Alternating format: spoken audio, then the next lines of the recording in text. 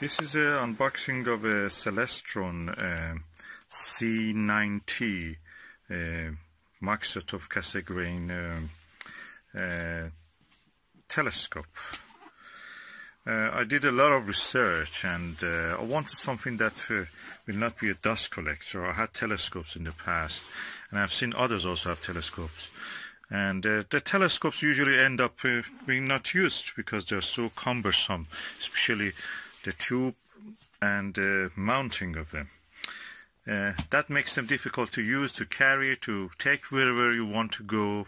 In Britain we can. So something that we can use is the best telescope. If it is a dust collector, it's not a good telescope. So I have bought this telescope for £165. And I just went, I didn't order it online or anything, I just went to the retailer, I looked at it and I bought it. That's it. And now I'm going to unbox it. Okay, this is the telescope and I'm going to the box of the telescope and I'm going to open it. Okay, it looks well packed and inside the box, oh, there is another box inside. So let us look. This is a Celestron C90 Mac, which is standing for Maktusov, spotting scope as they call it. This is one of the most versatile telescopes you can have. A telescope that is versatile means you can just put it in a bag, take it away with you, or put it in the car, go to a dark side, or a park or somewhere, or allotment. Set it up, watch, then come. Even you can do it in from the comfort of your home. You know, sitting in the living room. We usually don't have much space, unlike what it was in the past. So you can sit in the warmth of your home and just look through the double glazed window. that's what the purpose. And I liked it especially because I saw several videos, and those videos showed me that actually the optical quality of the telescope was really good. The optical quality of the telescope was very good. We could easily see the diffraction patterns on the source, light source, like a star, like Sirius. And also I liked it because this angle of the erect image diagonal, which makes it actually, you can see the images upright instead of the upside down with the normal astronomical telescope, is at an angle that is not 90 degrees, so you actually are more comfortable looking at that. I have worked with other ones, those 90-degree ones. It's not very easy. This is more ergonomic to see. So the well-packed telescope, the box, inside the box, and now let's go to see what is inside. Okay, now this is the box. I've removed the outer box from the actual box, and it's like a shoebox, large shoebox, and all the specifications is written here. Ideal, para observer. Oh no, that's not in English. I will go in the English version. Yeah, the English version is written perfect for outdoor and land and wildlife observation as well as celestial viewings. Multi-coated optics, which is very important. Maktusov Cassegrain makes it very short, although it is 3 times folded on itself to make this size. Is about 30 centimeters. So that means practically you have a tube which is folded. Originally it was 90 centimeters, around 1 meter, and now it is only 1 foot or 30 centimeters. That makes it really compact. It has a T-adapter thread. It has a 32 millimeter eyepiece, 45 degrees erect image diagonal. So the image you can get with this is really good. It's good for watching the planets and the moons and the moons of them, if you want, for example, Jupiter moons, the Saturn, rings of Saturn, and for the Uranus and Neptune, probably even you can spot it. But Jupiter, moon also, and very good. It has a lifetime warranty also, and is water resistant. It's not waterproof, but is water resistance. So, and let's just see what is inside it. Okay, I've turned the telescope box, and I can see there is a bag here also. What is that? Also includes water resistant backpack. Oh, it has a backpack. So let me open this. Oh, I'm getting excited now. It's really versatile. Okay, now I have opened the box. Oh, look at this beautiful backpack. This really good sized backpack. Everything comes in this bag. It's black colored, looks good quality, and I have to use both hands to lift it from inside the box. Oh, I must say I didn't expect it. This one, this is really good. It's a backpack. It has a proper straps. You can put it on your shoulder, carry it to the field, and then wherever you want, you can just set it up. Let me see. Oh, look. Lovely. What is this? This is a brochure for it. Maktusov telescope. Okay, that's a brochure. Then there is a bubble wrap, something inside. So I have to take it out. Okay. Oh, I think that's the main telescope, which I will open in a minute. But I feel that there is something heavy in this also yet remained. Let me open it. Oh, it has compartments. If the light lets you see, there's one compartment here, bigger compartment here is for the actual telescope itself, tube assembly, and this is what comes inside it. This is lovely bag, lovely, like a camera bag. It's properly padded. So this is another packaging inside it, bubble wrapped. I must say I'm really impressed with the quality. It's a gift box, and the rest of it here. Oh, I can see from outside here there is a lens cleaner.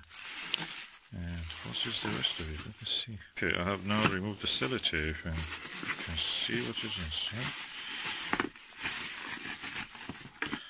Ooh, okay. This is like a bag actually. Okay, oh, I can see it's really sturdy, heavy eyepiece. Oh, I like that. That's one of these good eyepieces. It's heavy, it has a chunk and weight. Oh, that's the spottinoscope. And oh, it has a T bracket also. You can put it in the dovetail bracket.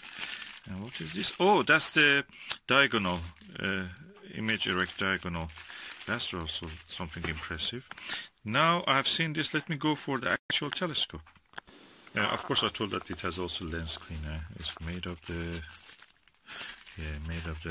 satin. I mean, it feels like satin, but probably is microfiber. Okay, now this is the time for the actual telescope itself. I've already removed the thing, and now it's well packed with the bubble wrap. Let me burst one of these. Oh, I cannot burst it. Oh, good quality. Doesn't burst easy. It gives a good protection. This is a tube assembly, which is with a elastic band. Elastic bands in the UK are now rare. You don't see them in the shops anymore. Don't know what's wrong. We don't have any elastic band in shops. Okay, now I am going to open the packaging of this. So I take it from here, hoping that, oh, the plastic came out. There is another second wrapping here, which is sellotaped around the telescope. And, oh, the wrapping came off. Protective paper, just very soft paper, like Japanese paper, to give the scratch-free delivery. And this is the beauty. Oh, it's chunky. I can feel it's at this 2 kilo, I think. Oh, I'm really impressed. And the first thing comes first is the warning. Do not use this telescope to look at the sun. This is the spottinoscope or viewfinder mount, and this is the actual tube of the telescope. And the front of it, there's a lens cap, which I'm opening it now. Oh, look at this quality inside. It's amazing. I like that. There's a coated optics.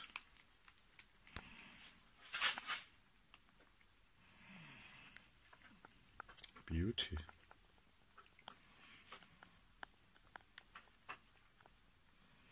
You can see my camera. And if I want to put the cap back, even I can do it with one hand. You cannot do that with a big telescope, believe me. This is a telescope that hopefully we will use a lot. This telescope has a F number, that is the focal. The focal length of this is 1250 millimeters, and the dimension, the diameter of the main mirror, concave mirror, is 90 millimeter, 9 centimeter. So made in China. It's a Celestron, is an American company, but everybody now makes in China. I have seen videos, and I know that for as a fact, that the American version of it had a really bad reputation for being, you know, different. They didn't have the quality control, proper quality control. And one telescope from this one to the next telescope that your friend may have bought it, where the quality was so different, the image quality and everything. Now they have done it in China. Strict quality control in China has made sure that this telescope comes with a standard, high standard that we expect. And of course Celestron is an old hand. This telescope has been since 1970s in the market. And of course this model of it, this version of it, is a little longer than the original. Original was this amount.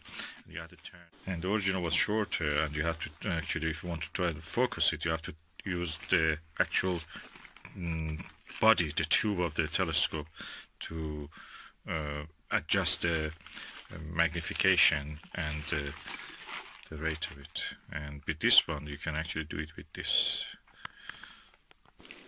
So all in all, for 165 pounds, I got this telescope. It's a small size. It means I can take it everywhere. It's not very expensive, so I have not to spend a lot of money on this. So if I don't use it, I've not lost much compared to 2,000 pounds for a telescope. And I'm sure that I will be able to use it, to be able to take it everywhere with me. Another thing is that it's quite small. And the only thing is that, okay, I have to buy a mount. I have to provide it, install it on a mount. You can use a camera mount if you have. Anything that can take up to 2 kilograms or 2.2 kilograms will be suitable for this.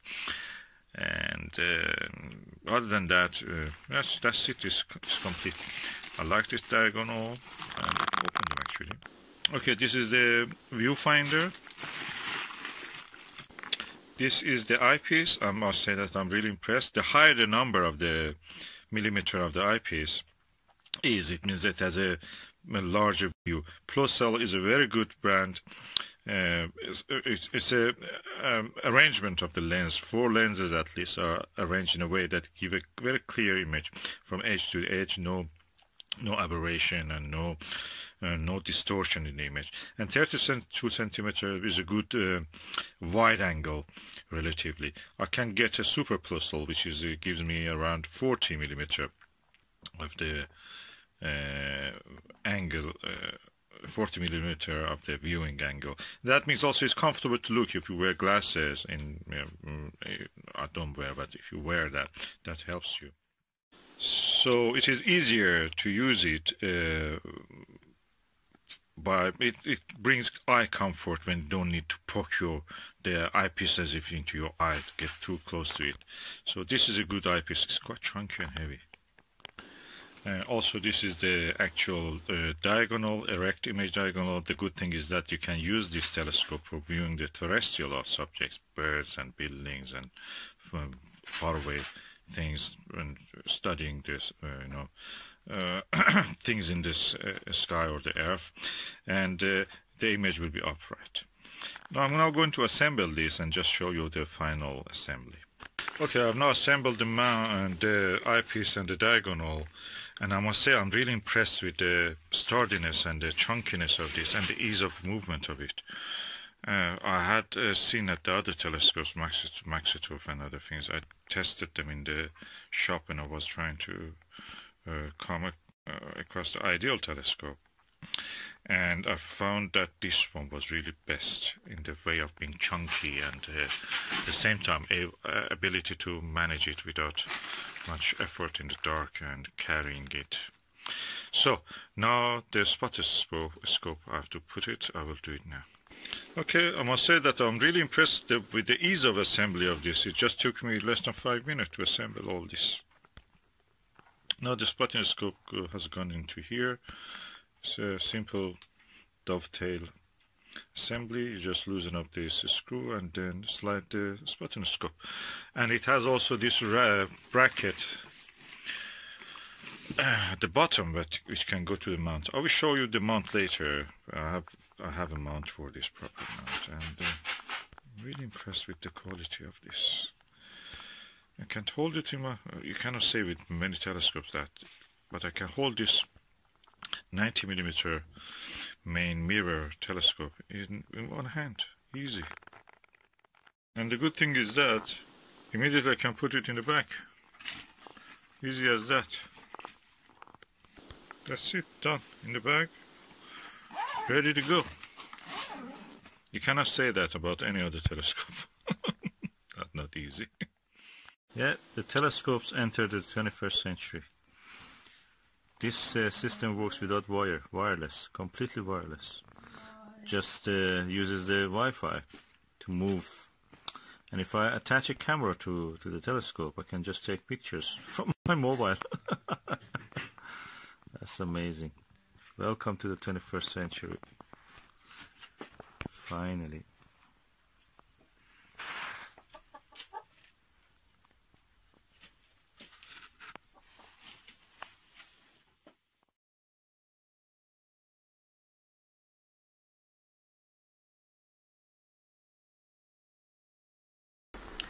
This is a Celestron C90 Maktusov telescope. I was using, after a long time that I didn't use it, I was using it again instead of a refractor, which is quite cumbersome and big. This group is really well suited for this table, and I use this Dobsonian mount for Skywatcher Virtuoso 101, I think. And really nice with this Dobsonian mount, quite tiny and compact, easy to maneuver. I used my Skywatcher Nirvana eyepiece, 7mm and 4mm. Easy. You found a target. But the trick with this is that because it has a closed tube and practically there is a lot of air currents inside it, so it needs a thermal equilibrium. So I put it beside the windowsill here, and it was during the day and night it will cool down completely to the temperature outside almost. This is cold here.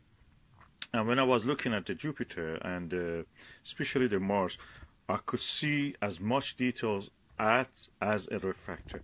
And because this gives a practically magnification higher than the refractor, inherently is a narrow field view telescope, I could easily see more. And all the features that you have to wait in the refractor to come to view, here it was easy. So the diameter of the objective is 90mm, so practically like a 90mm refractor, and the focal length is 1250. I think it's f15 or something like that. And really like a planet killer, planetary telescope. And I used it to this run-of-the-mill Skywatcher diagonal. I could use a better one. I have Teleview Everbright, but that's good. That's enough. I was amazed by the details I could see on the planet Mars. After it cooled down, it was amazing how I could see many things. And yeah, I'm really impressed. Easy to maneuver because the Nirvana is 82 degrees. It took a long time for the planet drift from the field of view, and I could easily enjoy the view. So impressive telescope for the price. Really impressed. And yeah, from now on probably I will use this more. It's very compact, very easy, just easy, small. Oh, so lovely. Maktusov was a great guy who invented this in Russia. He didn't patent it because he wanted everybody to use this, being able to use it. Although he published this paper in English also and referred to his work, he didn't patent it deliberately. So people can use it like a Batinov. Batinov mask is famous, is made by a Russian, invented by a Russian. And unlike many other inventions that other people make, especially in America, they live on copyright practically. They don't export anything. He just let the whole amateur astronomy community use it for free. Brilliant telescope.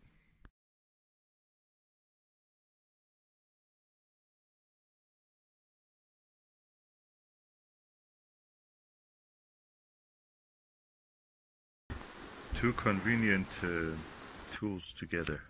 Teleview Panoptic 24mm and Celestron C90 Maktusov.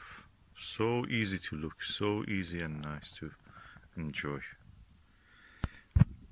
In the range of the 20 to 30, we don't have many known Plusl eyepieces that are really good and comfortable when have a wide angle. This has a 68-degree wide angle, quite light and small, so nice.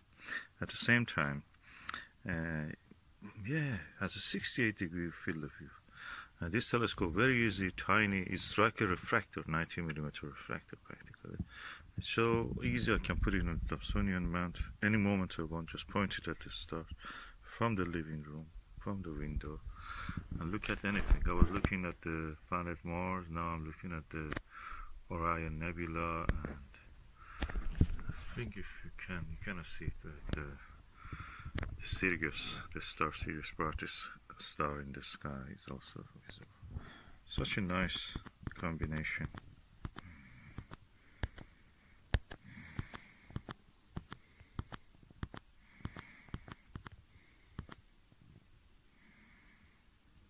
A Dobsonian mount, a C90 and a Teleview Panoptic is all you need.